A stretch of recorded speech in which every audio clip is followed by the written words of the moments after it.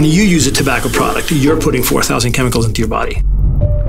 And your body has to process all those chemicals. So all the organs in your body are being stressed.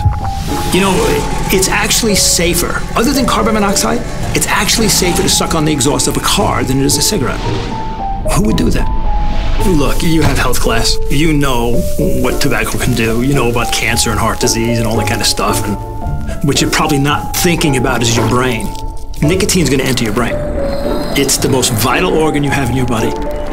It's going to change the way your brain works, and you're going to do it yourself. Nobody's going to addict you. You're going to addict yourself. It's a personal choice. But once you've made that choice, you can't change it back. Your brain is going to be changed for the rest of your life. And you're screwing with the most vital organ you have in your body. It's who you are. And you're about to change it with a drug called nicotine. It doesn't make any sense. The one thing about drug addiction is what you do today to your body, you won't feel today. You might feel it 6 months from now. Drug addiction is a process by which we slowly change all the organs in our body over time. It's still your choice.